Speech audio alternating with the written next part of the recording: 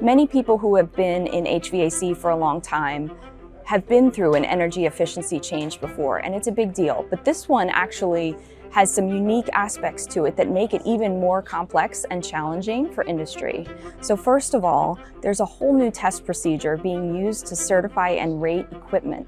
And that test procedure is going to bring about a new metric. So instead of SEER, the seasonal energy efficiency ratio that we've seen for years and years, it's now going to be SEER2, which is a new metric tested in a different way, and we'll start seeing this rating appear on equipment in preparation for the change in 2023. Another aspect of the 2023 efficiency regulation is that there are regional standards, and the compliance basis for how a system will be considered compliant with the new regulation will depend on the region that you're in. This is really critical for installers, distributors, and wholesalers, and everybody involved to be aware of.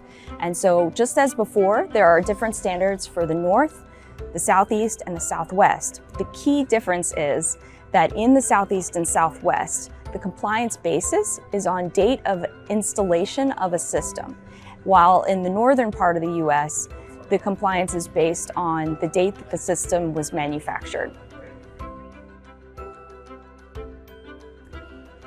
The 2023 efficiency standards affect all HVAC equipment, but it's important to realize that the new test procedure applies to 5-ton equipment and lower that are single phase. So this is mostly your residential systems, but it can include some smaller commercial systems and your 3, 4, and 5-ton Renaissance systems.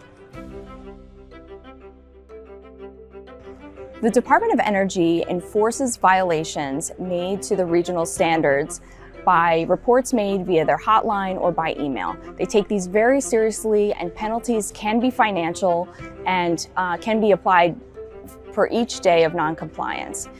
It can also take the shape of an installer being required to replace a non-compliant unit at no cost to the homeowner. So we need to take these very seriously because manufacturers may not be able to do business with routine violators.